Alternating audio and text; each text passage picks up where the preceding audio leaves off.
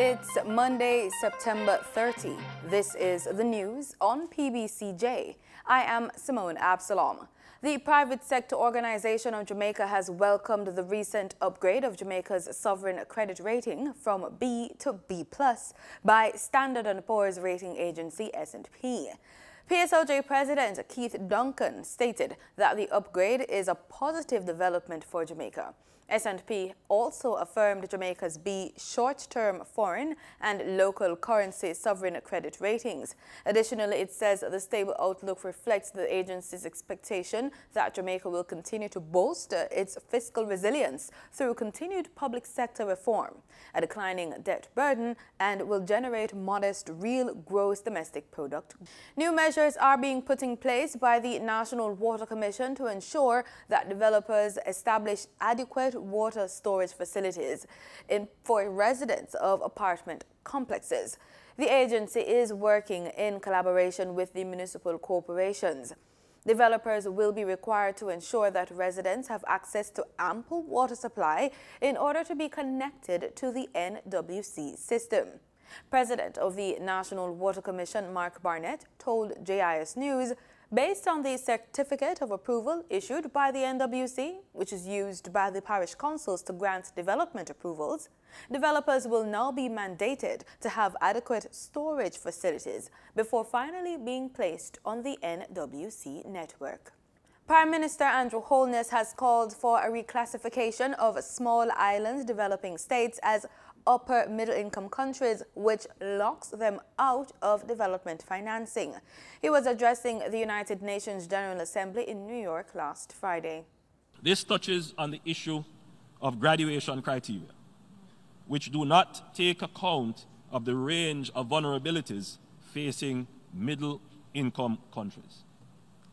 Our economies face further challenges from de-risking and the attendant problems of the loss of correspondent banking relations, which severely impede access to essential financial services. Prime Minister Holness cited Jamaica's emerging economic stability, but he urged the Assembly for collaboration in tracking crime in the island, which threatens stability, in particular to stem the flow of illegal firearms into the country. In addition to cutting youth unemployment in half over the last 3 years, Jamaica has achieved a record low unemployment rate of 7.8%, 18 consecutive quarters of economic growth, low and stable inflation, and a reduction in our debt to GDP ratio from 147% to 95%. The malignant link between organized crime, the illegal drug trade, and the illicit proliferation and trafficking of small arms require transnational, regional, and multilateral action.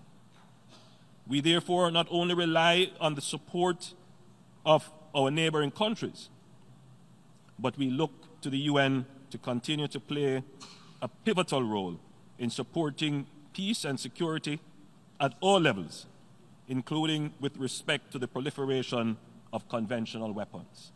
The theme of the Assembly is galvanizing multilateral efforts for poverty eradication, quality education, climate action, and inclusion. The government is considering expanding the current ban on single-use plastics. Jamaica currently has a ban on plastics known as scandal bags, as well as plastic straws. Addressing the United Nations General Assembly on Friday, Prime Minister Andrew Holness said the current ban on single-use plastic bags and straws, which was implemented on January 1 this year, is working. While the Prime Minister did not elaborate on its possible expansion, he said it would go hand in hand with Jamaica strengthening its waste management systems. The Ministry of Industry, Commerce, Agriculture and Fisheries is moving to develop Jamaica's cannabis industry through partnership.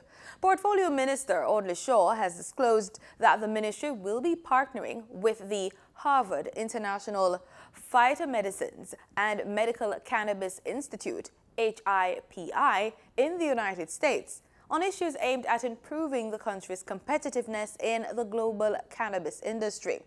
Representatives of HIPI will be visiting the island from September 30 to October 2 as part of the impending arrangement. During the visit, the group will be participating in informational tours of key facilities that are heavily involved in research related to cannabis and other medicinal plants. Minister Shaw was addressing the opening of the CanX Business Conference and Expo at the Montego Bay Convention Center in St. James last Thursday. The recent mauling of a teacher by dogs in St. Andrew has galvanized the Senate to call for immediate action on the issue of dog ownership. At last Friday's sitting of the Senate, senators on both sides of the aisle were unanimous in calls for the issue to be remedied with legislation. The incident in reference occurred on Thursday, September 17, when a St. Richard's primary school teacher was reportedly mauled for hours by 4 pit bulls near her home in Coopers Hill, St. Andrew. 3 of the 4 dogs have since been euthanized. Government Senator Carencia Morrison last Friday pointed out the inadequacy of current laws in addressing issues such as this. This is not the first attack on citizens by ferocious dogs who have not been properly secured by their owners. Not to say that that has happened in this case. And such attacks have often resulted in critical injury and even death. The frequency of such attacks demands immediate attention of legislators, our immediate attention, as the law in its present form does not capture criminal liability for the owners of the dogs. Leader of opposition business in the Senate, Donna Scott Mutley, also threw her weight behind the call and insisted it cannot be business as usual. It is only when we have an event like this that the entire society becomes galvanized about the outcome, and then it abates. The fact is, Mr. President, that pit bulls are banned from entering our island. And how they come here is that there's a vast illegal trade. But if they are here and they are banned, the authorities must do something about them when they discover their presence. Senator Morrison pointed to proposals being posited in the public, such as citizens getting licenses to own, quote, vicious, end quote, dogs, such as pit bulls, specifications for the height of a fence around the home of dog owners, or whether owners should be allowed to walk these dogs in a public space. There will be no school today, September 30, at Arden Preparatory and Extension High, following a fire at the school on Saturday. Principal Karen Campbell said the decision was taken based on advice from fire investigators. It was not clear what sparked the early morning fire. However, Campbell said the administrative block, which houses the main office, principal's office, 2 vice principal's office, staff rooms, nurse station, and a kinder bathroom have all been compromised thoroughly. The computer system and surveillance camera were also damaged. The principal, who explained that both schools have a combined population of approximately 500 students, said it was too early to see or say if classes will resume on Tuesday. Jamaicans for Justice, JFJ, is confident that payment to the Coral Gardens Rastafarians will begin before Christmas. Members of that community were brutalized by the state in 1963 in Coral Gardens.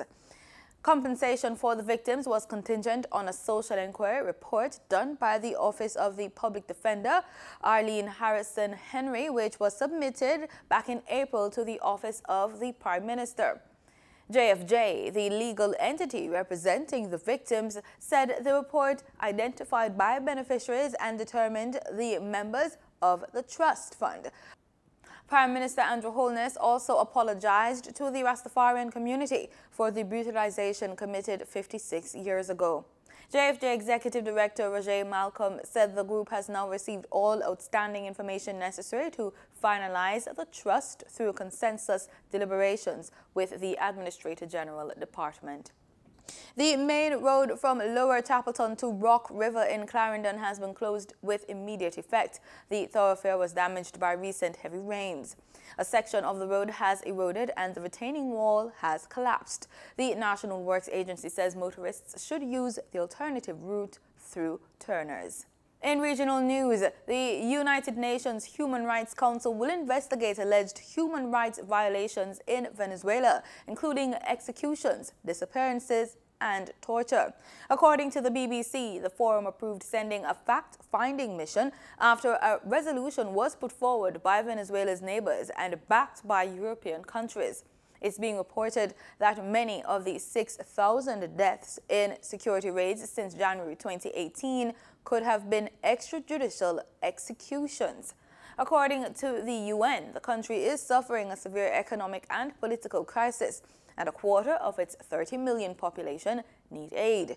Some 4 million people have fled in recent years. In sports, the island is still basking in the afterglow of a brilliant victory after Shelly-Ann Fraser-Pryce won an unprecedented fourth 100 meters world title and made a strong claim as the greatest female sprinter of all time by capturing her 8th global title on Sunday.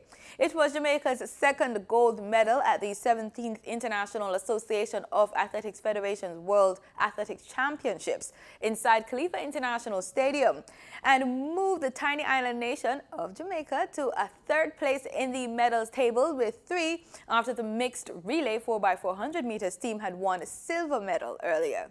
The United States of America lead the table with 8 medals, inclusive of 4 gold and 4 silver.